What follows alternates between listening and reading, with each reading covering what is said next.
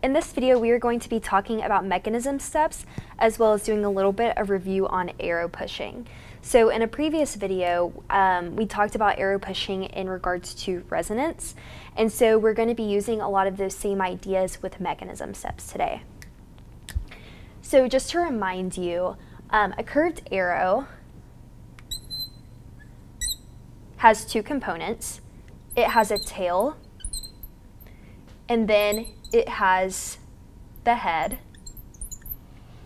And the important part of this is that the head tells you how many electrons we are pushing with this arrow.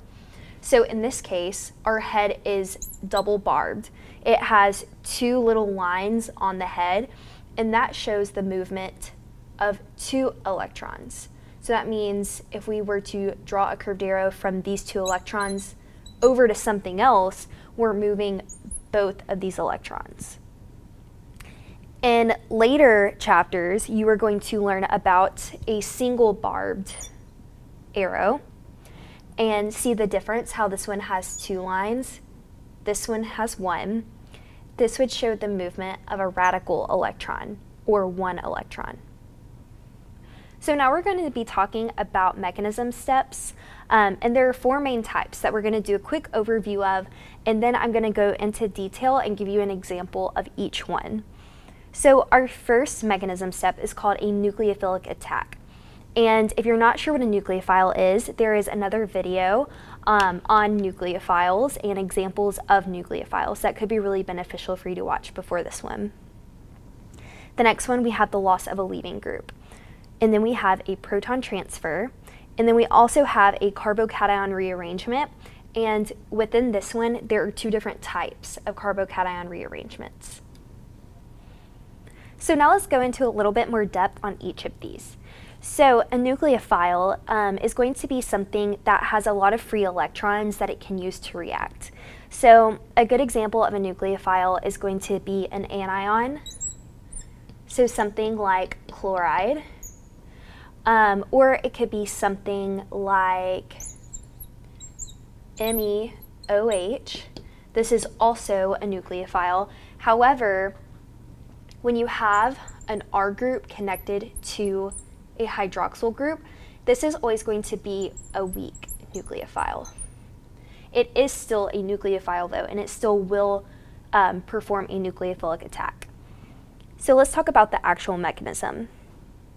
When you have an electrophilic center, so that would be something like a carbocation, or a place where you have a leaving group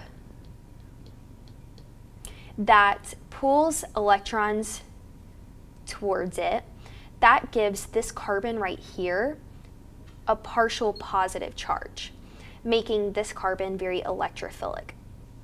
So when you have an electrophile and you're reacting it with a nucleophile, so for this example, I'm going to use a bromide ion. So we have our nucleophile, our bromide ion.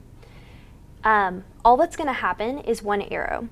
Your arrow is going to come from the electron-rich nucleophile, and it's going to attack the electrophile. And when that happens, you're creating a new bond. So now you have that bromine stuck onto the electrophile. In this case, when you have a leaving group that is still there, this is going to go through something called a substitution reaction. And we're going to have more videos on substitution reactions later. But the purpose of this video is just to understand that when you have a good leaving group that's electronegative, that makes it an electrophile, and that's where a nucleophile will attack.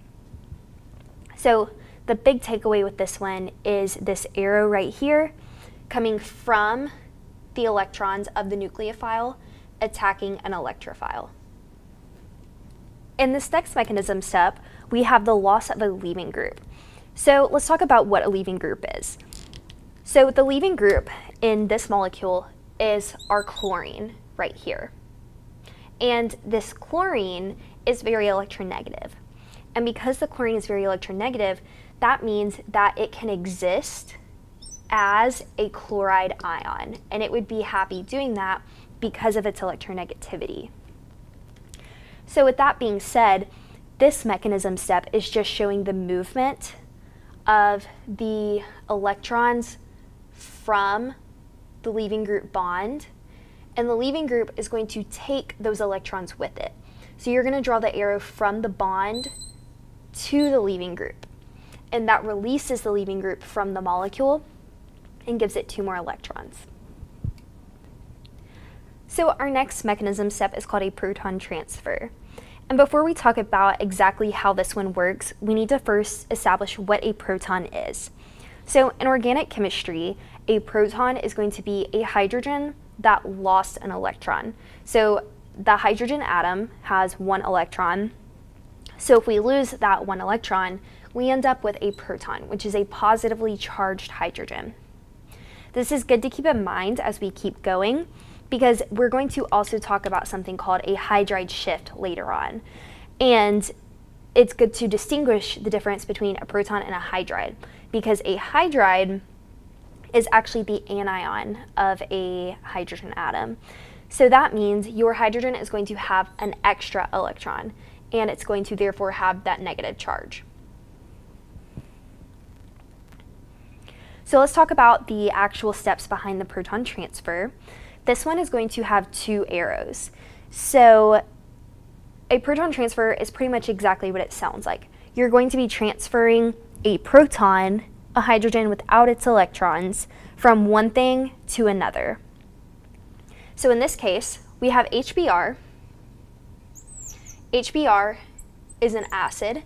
It's a strong acid. And we also have water, which can either be an acid or a base. So relative to HBr, water is pretty basic.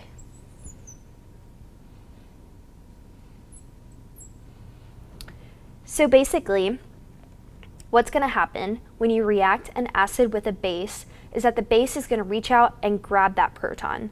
And so that's what we're going to say as we draw these 2 arrows. So our base is going to reach out and grab the proton, but we know that we're grabbing a proton. That means we can't take the electrons with it. So we're going to have to do something with the 2 electrons of this bond right here. So basically, what we're going to do is we're going to donate these electrons back to where they came from. So whatever is immediately attached to that hydrogen, it is going to get the electrons from the bond. So one more time, the base is going to reach out and grab the proton. The proton is going to donate its electrons back to where it came from. And I always say this in my head when I'm drawing out a proton transfer, because it's really easy to want to do it the opposite way. It's really easy to say, okay, I want the hydrogen to be attached to the base, so I'm going to draw the arrow from the hydrogen to the base. But that's not the case. Your arrows are always going to go from the electrons that are doing the work. So the last mechanism step we're going to talk about is called a carbocation rearrangement. And that's kind of an umbrella term for 2 different ones. We have a methyl shift and we also have a hydride shift. And they're very similar, but there is a very specific difference between the 2. So before we jump into the mechanism, let's talk about what a carbocation is. A carbocation is going to be a carbon atom that has a positive charge. That means that the carbon atom is always going to have 3 bonds, because we know that there's 1 bond to the other carbon atom on this one, and then that means we have 2 hydrogens attached. And the reason we have that positive charge there is because there's not that 4th bond to saturate it, giving it a positive charge. So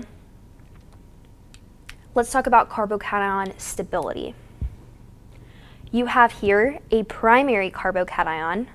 That means our positive charge is on a carbon that only has 1 other carbon group attached to it. We're not counting hydrogen atoms when we talk about this. Here we have a secondary carbocation. You can see that we have 1, 2, other carbon groups attached to the carbon that has that positive charge. Over here we have a tertiary carbocation. This carbon that has the positive charge has 1, 2, 3 other carbon groups attached to it, making it tertiary. So the big takeaway from carbocation stability is that a tertiary carbocation is the most stable.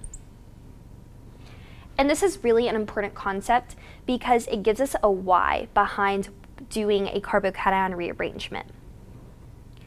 So both methyl shifts and hydride shifts have the same purpose. Their purpose is to make a carbocation more stable.